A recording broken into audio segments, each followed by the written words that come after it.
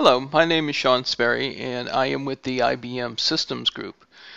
I am going to do a series of videos on upgrading Spectrum Protect version 7 to version 8 and some of the various aspects and components of that upgrade.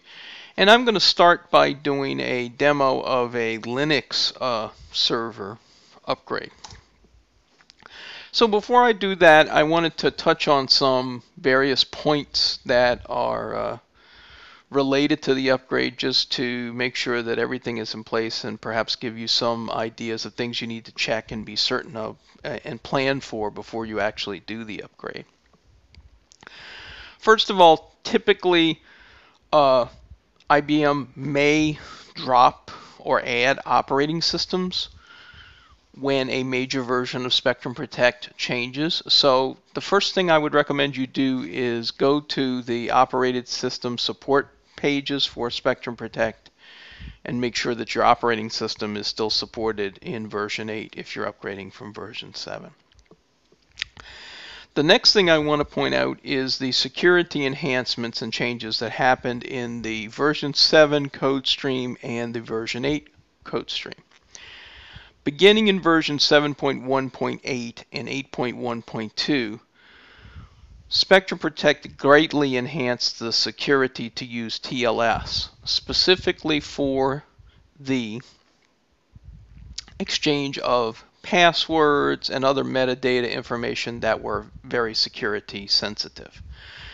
This is done through self-signed certificates and the automatic distribution of those certificates from the various components to the components that are connecting in. So maybe from the server to the client or from the server to the operations center. Now there are two modes for this, or two modes for clients and servers in the Spectrum Protect versions after 7.1.8 and 8.1.2. Those modes are strict and transitional. And those two modes are designed to support backwards compatibility.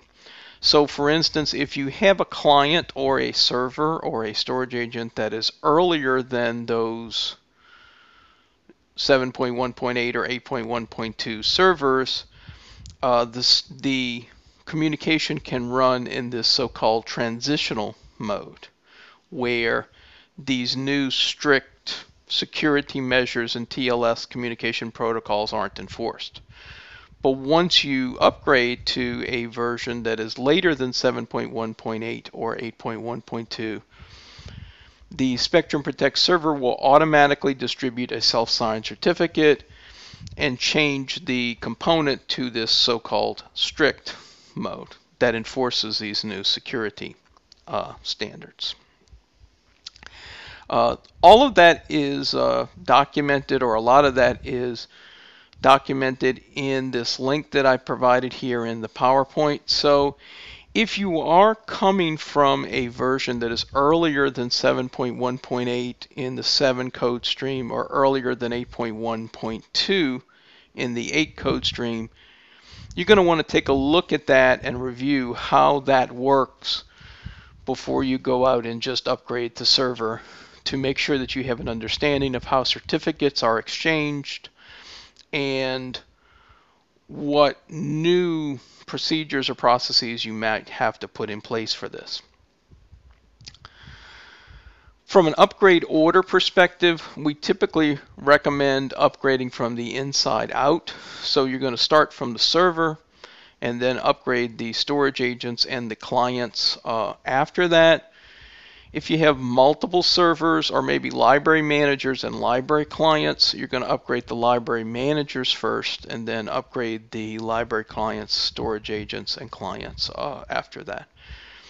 And here again, you see I put a link in this slide that gives you some information on client compatibility and compatibility between those various components. From a backup perspective, this is going to be always true of Spectrum Protect. You want to have these critical files in case something goes wrong. So that includes a database backup, including all the encryption keys, a dev config, a vol hist, the self-signed certificates, if that's what you're using for the Spectrum Protect server, an output of the QSys, a dsmserve.op file, and if you're using Disaster Recovery Manager, a DRM plan file. So before I'm doing an upgrade, I always make a copy of these, put them on the side, maybe an extra copy, just in case something should go wrong and I should need to back out. When you do the database backup, if you have a password on that database backup, you're of course going to need that. And Spectrum Protect runs as an instance on Unix, so you're going to need the password for the instance owner, specifically in Unix and on Linux. Finally, I highly recommend, if you possibly can, to test the upgrade on your own server database. A lot of times this can be difficult because the Spectrum Protect server typically has a lot of storage associated with it that's very expensive. So replicating that in a test environment completely can be difficult. But even if you're only able to replicate the database and server software components, you can try the upgrade, make sure everything goes well, maybe try one test client just to get familiar with the procedure. As far as these links go, I will share some of these in the description down at the bottom of this YouTube, so you can take a look and see and get that information if you're interested. And I will add, there's a lot of good information in the documentation about planning for this upgrade and actually performing the upgrade. So for me, I am going to do a relatively simple case, actually a very simple case. I have a Red Hat Enterprise Linux server running at version 7.8, and I have a Spectrum Protect server that has already gone through any of the security updates. So I'm running version 7.1.11, so it's the latest version of the Spectrum Protect server in the 7 stream. And I am going to upgrade to version 8.1.10. So again, that's the latest version in the version 8 stream. So all of that introduction being said, let's take a look at the upgrade. Okay, so here we are on our Red Hat Spectrum Protect server. As you can see, I am running the GUI here just to make things look a little nice, but you could of course do this on a straight terminal, or if you'd like, and not use the GUI version of the installer. I am logged on as the instance owner, which in my case happens to be db2 inst1. So this needs to be run as root. So you could either sudo it or just change context to root, which is what I'll do. And I have my server package downloaded here in the downloads directory. So the first thing I'll do is change the permissions on the package, and then I'll go ahead and extract the bundle. Now, I downloaded this package from IBM Passport Advantage, and the reason I did that is because it contains the license file.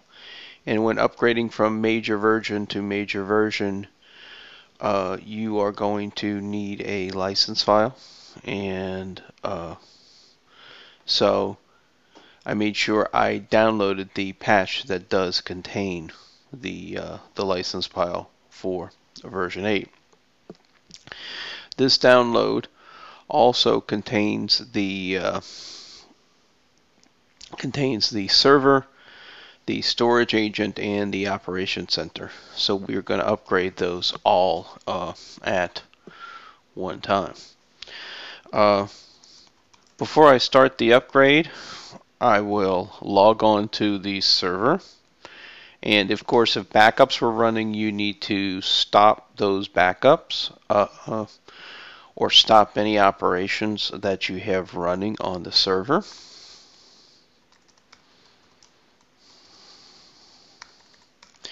Most people would schedule this type of operation on perhaps a weekend during the day, since that is really the downtime for a Spectrum Protect server. So for me, my server only has my operation center running as sessions, and there are no processes found using either qsession or qproct. So I'm going to go ahead and halt the server before I start the upgrade. So now the server is down. I'll grep for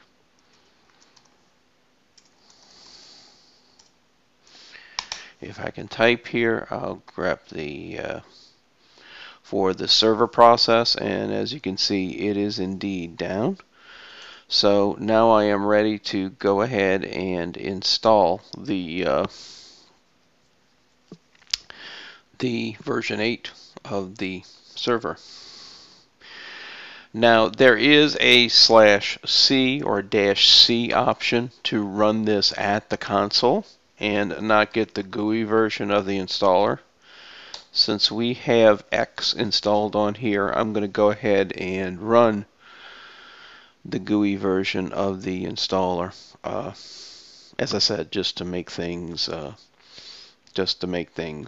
pretty. And this gives you the option to either do a new install or to do an update. I am going to go ahead and select to do the update. The IBM Installation Manager finds that I have, at the time, version 7, IBM Tivoli Storage Manager installed. And I'm going to go ahead and update all the packages and recommended fixes for that particular package. It is going to validate the package prerequisites, and then first thing it's going to do is ask me for the instance credentials for the instance that is being used for this Spectrum Protect server. I'll give it the instance credentials, verify that, and click Next. And then it's giving me information about the installation size, the packages that it's going to install. As you can see, it's going to install the license, the operation center, the server, which is what I said was installed on here. So now I'll go ahead and click on update. And basically this is just going to go ahead and lay down the bits for version 8.1.10 of Spectrum Protect, the Operation Center, and the license file. So I'll go ahead and pause the video while that happens, since it'll take a while.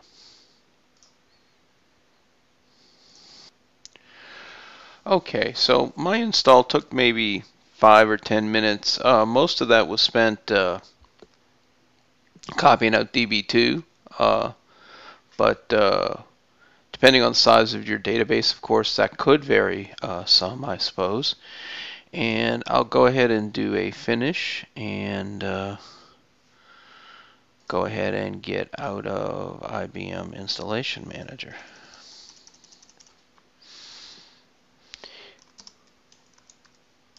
And then I will go ahead and start my instance. db2 inst1, and there is a start, and this will of course start the DSM serve process in the background. So I'll go ahead and now exit my root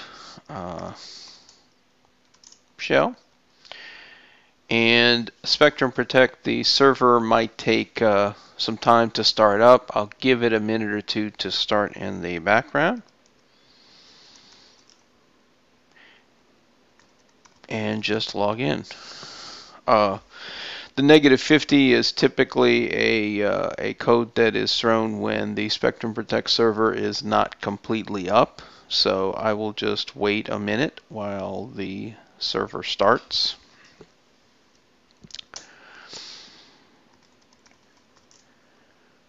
And we're still not up and running. Let's wait 30 more seconds for the server to completely start up.